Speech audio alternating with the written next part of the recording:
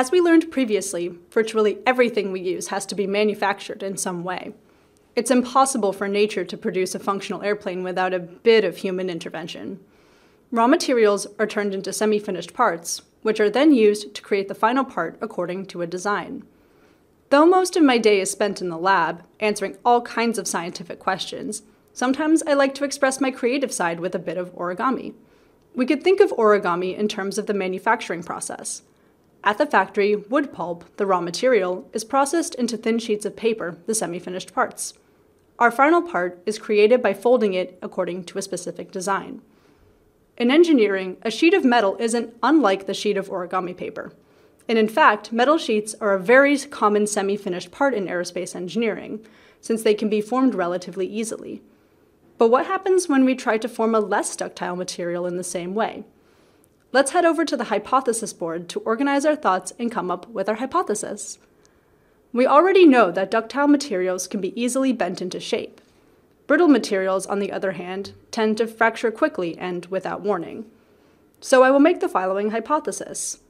Unlike a ductile material, a brittle material cannot be formed into a new shape after it has been created. Now that we have our hypothesis, let's define our experiment. Our experimental design is pretty straightforward this time. We'll need 2 sheets of material, one brittle and one ductile. Metal is the natural choice for the ductile material, and let's use a thermoset composite sheet for our brittle sample.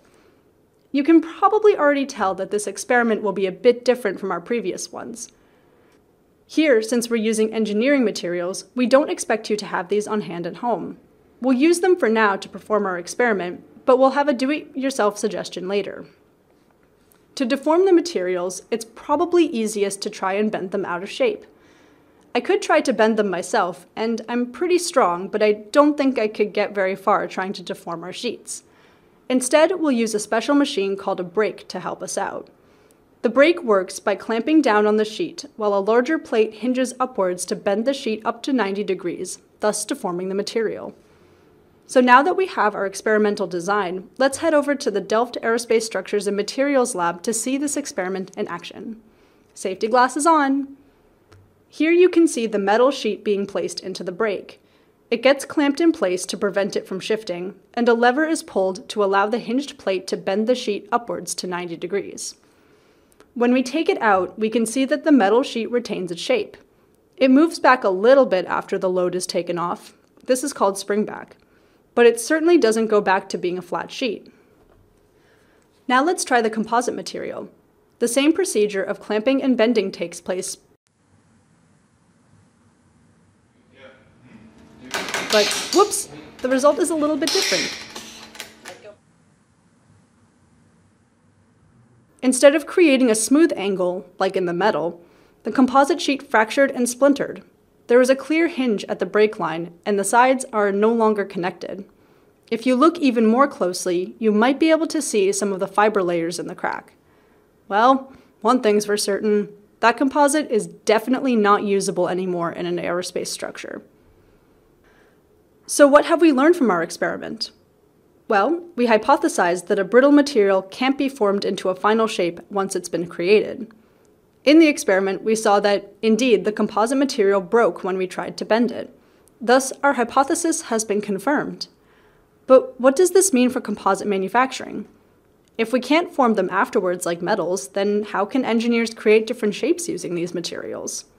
Well, prior to curing a thermoset composite, the material is flexible and shapeable. This is where engineers plan to give a composite its final shape, by using a mold, for example. Since the material cannot be reshaped after curing, it's important to make sure that the composite will cure in its final shape. This contrasts with metals, which can be cut, formed, and reshaped in numerous ways at nearly any stage of the manufacturing process. Maybe one day you'll design composite parts and have to consider these manufacturing differences.